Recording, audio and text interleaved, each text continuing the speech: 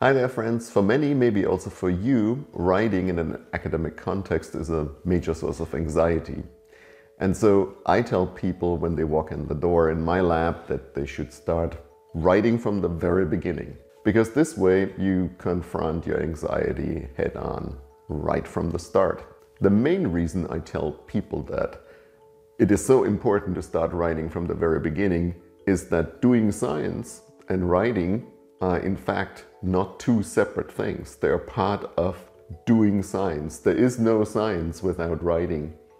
So if you are a scientist, you are by default, by necessity, also a writer. I think adopting this basic mindset that I'm a scientist, therefore I'm also a writer is super helpful and is very important, because I think in the minds of many people, writing is something that is separate from doing science, like doing the lab work, for example. But in fact, one doesn't make sense without the other. So it's much more productive to view them as two sides of the same thing. So given that, here are 6 reasons why you should start with writing really early on. And by that, I mean basically the moment you walk through the door in graduate school. The first and very obvious reason is that, as with everything, as with any other thing you do during your PhD or afterwards doing your postdoc, when you learn new things, is you get simply better with practice. I still get better with my writing all the time. And so I think if you start early, simple logic suggests that then you have more time to practice until the end of your 3 or 4 years, depending on your system. You will be just better. You will be better at writing.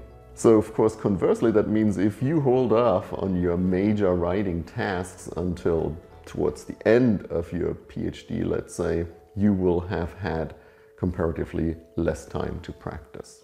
A second very good reason is that for many people, that end of the PhD, for example, is that mad rush writing up phase. That is a source of anxiety and panic as things don't work as you thought they would, or they take longer.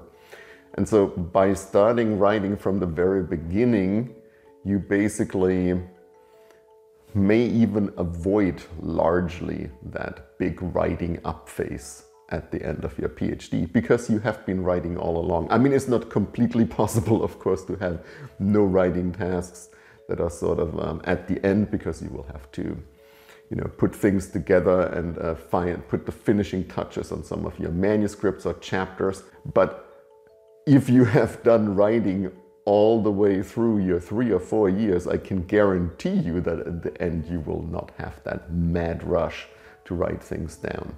Because of course there is a finite amount of stuff to write, and if you have spread it out more evenly during your PhD, it's just it just follows that in the end there is relatively less to write. A very important point also to write early, and therefore especially also to finish chapters early, is that you then, depending on your system, you can submit these manuscripts already for publication in a journal. And that is very important, because in the end that gives you a decisive edge for the next career stage if you graduate already with a few papers to your name. And if you have not submitted your manuscripts yet because you're still waiting until the very end to finish your chapters, then of course you will not graduate with papers. And you will also have basically the burden of still finishing up manuscripts that goes into your postdoc appointment. So I think that is a major, very good reason to start writing from the very beginning, because that might mean that you also finish up chapters. Also, don't underestimate the huge psychological bonus you get from the knowledge of having completely checked off one chapter. So of course that entails doing the, let's say, the lab or field or whatever research work, but it also includes the writing. So if you have approval from your PI or your mentor that this is accepted as a chapter, I mean, I remember still from my PhD days that was a major turning point for me. And so this is actually a super important reason to start writing early, so you can have that experience fairly early on. Writing also forces you, of course, to organize your thoughts. Now, organizing your thoughts and your ideas in a coherent framework is very important for the beginning of your PhD, because otherwise everything appears endless, right? You can always read more about this, that, and the other thing, but if it's clear in your mind where you want to go, what are the important components, then it automatically becomes much more channeled. And obviously the importance of having your ideas organized in your mind cannot be overemphasized. This is super important, especially at the beginning of your PhD.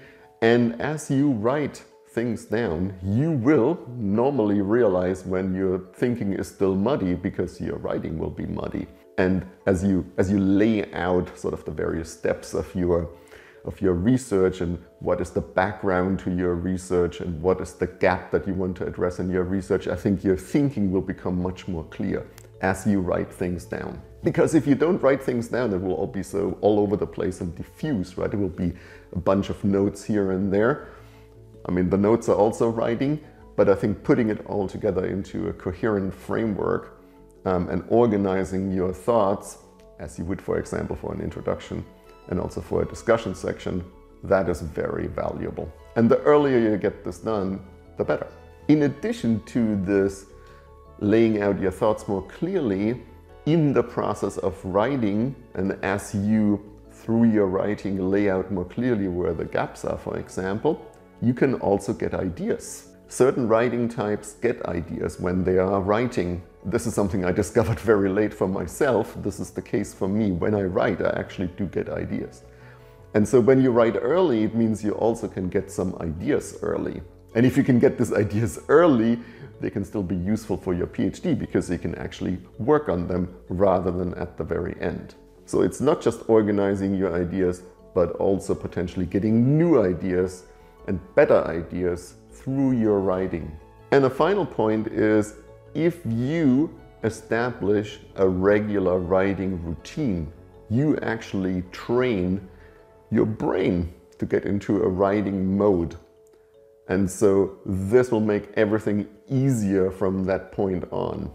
I must admit, I haven't been very successful at establishing these regular writing routines, but I can see that if I more regular work on a certain writing project, for example, of course this gets better over time, because I don't need to spend too much time getting into this thought process again, because you're basically already in it. And your brain already knows, now I need to produce text. So the advantages of doing that seem pretty obvious, and this is also what everybody says, is create certain situations, certain routines that signal to your brain, now it's time to write. And if you do this early on, of course, you can profit from having established that routine and having trained your brain to produce text from the very beginning. Well, those are the 6 reasons why I think you should start writing early. Now, a common response I get to telling people they should write early on is, well, I haven't done any lab work, so I haven't gotten any results that I can write about. So I can basically not write without results, right? But that's not true. I mean, while it is true that maybe it's difficult to write the results section of a paper or a chapter, a paper contains other parts, as you know. I mean, there's notably the introduction and the discussion, which are by far the most difficult parts to write. And of course, you can already start writing on the introduction and the discussion section, either of a paper or of the entire thesis, because this is the background for your work. So of course you can start working on that from the very beginning, even in the absence of any results. And even if you don't per se start, let's say, writing a manuscript before you have any results, which admittedly would be a bit unusual, you of course can still produce that text. You can lay out the framework, you can explain to yourself that background that is necessary for the study. And in the end, of course, you can just basically take that text and put it into the introduction or in the discussion where it fits. So you have already produced that text and you're starting basically from material that's already there when you actually end up writing your manuscript in earnest. but the writing has already been done earlier. And of course, you might already write some of the parts of the method section, for example. So there is actually, when you think about the structure of a normal data paper, a primary research paper, there's already a bunch of sections that you can at least start already producing text for, even without having any results yet. And even if, like, say, that first experiment doesn't work out for which you had planned that text, I mean, this is still your PhD. You're not gonna most likely completely change your topic in the course of a PhD. And so therefore the text that you have already produced, it can still be used in other manuscripts as well.